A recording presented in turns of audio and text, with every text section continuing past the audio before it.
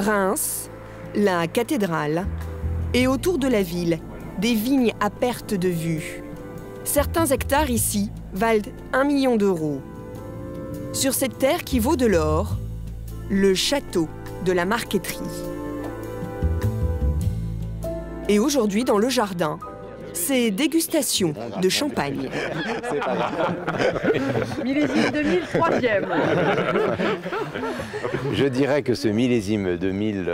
Pierre-Emmanuel, 57 ans, est ici chez lui. Même le champagne lui appartient.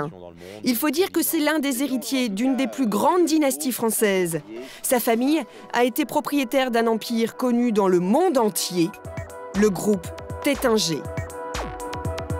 Les cristalleries Baccarat, des parfums, la chaîne Campanile, mais aussi des palaces comme le Martinez, le Louvre, le Lutetia, le Crillon et enfin le champagne Taittinger.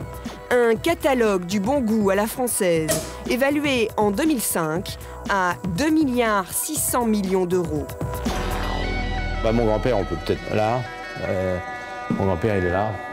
Aujourd'hui encore, Pierre-Emmanuel garde le portrait de celui qui a permis à toute sa famille de devenir très très riche. Pierre Taittinger, dans les années 30, il achète les premiers hectares de vignes, à l'époque où ils ne valaient pas grand-chose. En 70 ans, ses fils vont transformer cette petite propriété en fleuron du luxe. Pierre-Emmanuel est le petit-fils du fondateur. Plutôt mauvais élève, son père l'envoie à 17 ans travailler dans les caves en compagnie des ouvriers de la famille. Il savait que vous étiez Pierre-Emmanuel Taittinger quand même. Il le savait, mais quand on était dans les caves, la règle du jeu, c'était d'être solidaire.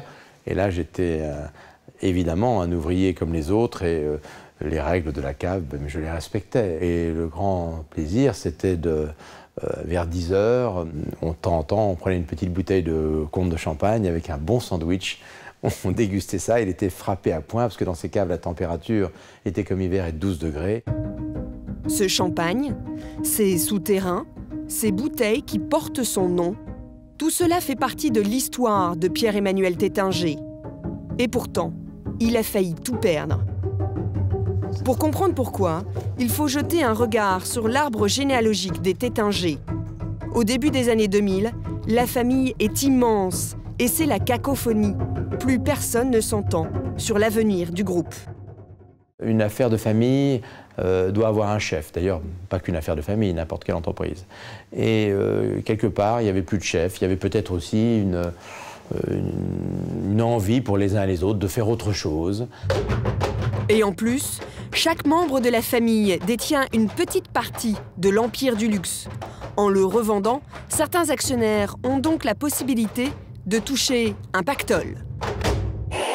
On apprend que le groupe Taittinger, célèbre pour son champagne et son hôtellerie de luxe, va être racheté par le fonds d'investissement américain Starwood Capital. Juillet 2005, le groupe vole en éclats. Les joyaux de la famille sont vendus à un fonds d'investissement américain. Pierre-Emmanuel vit ça comme une tragédie. Lui ne voulait pas vendre. Je trouvais que ça n'avait pas de sens. Quand on hérite d'un capital, on le transmet, mais on ne s'en sert pas soi-même. Mais ça, c'est une vision tout à fait démodée. Et en ce sens-là, je suis un homme démodé. Pour moi, ce qui est reçu doit être transmis. L'héritier n'a plus d'empire à transmettre, mais il n'a pas dit son dernier mot. Dès 2005, il part à la reconquête. Il va tenter à tout prix de racheter au fonds américain la partie champagne du groupe. Un travail de titan qui va lui prendre 1 an et demi de sa vie. Vous avez tout gardé, donc. Oui. Alors, voilà, le dossier du rachat, c'est tout ça. On a gardé les pièces essentielles qui sont ici. Le combat est rude. Plus de 50 candidats veulent racheter le champagne. Mais Pierre-Emmanuel a un avantage. Il s'appelle Taittinger. Un nom respecté dans toute la Champagne qui lui ouvre les portes des banques régionales. Grâce à ce soutien, en 2006, il parvient à récupérer le berceau de sa famille pour 660 millions d'euros.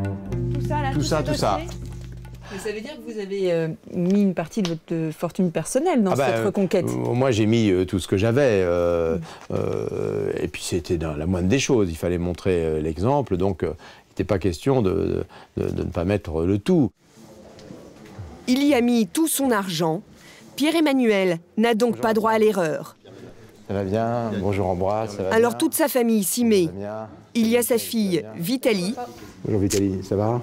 Bien et toi? Salut Max. Et son fils Clovis. Bonjour mon fils. Tu vas bien? Bien toi. Pour vendre encore plus de bouteilles, Pierre-Emmanuel mise beaucoup sur les marchés extérieurs. Alors Michel, Et ce matin, il fait le point avec Ambroise, le directeur des exportations. approvisionnement de stock. Oui, à New York par exemple, le début d'année a été excellent. En Arizona, qui est un État qui avait beaucoup souffert de la crise économique en 2008, on sent que le business repart. Après la crise économique, il faut donner un coup de fouet aux ventes à l'étranger.